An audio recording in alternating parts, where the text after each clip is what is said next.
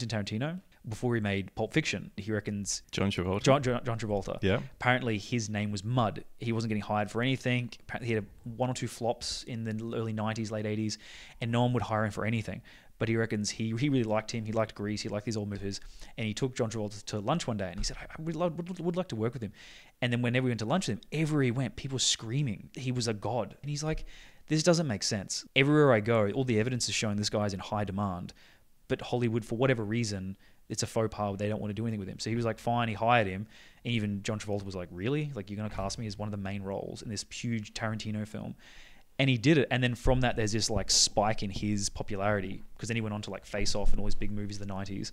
And it was sort of like nothing, then boom. And then everyone's like, oh, it's because of his acting performance. And he was like, nah, Tarantino just knew this guy was already in demand. Yeah. But no one was tapping into it good enough. Interesting. I did not know that. Yeah, there's growth exists. It's tapping into it, not creating it.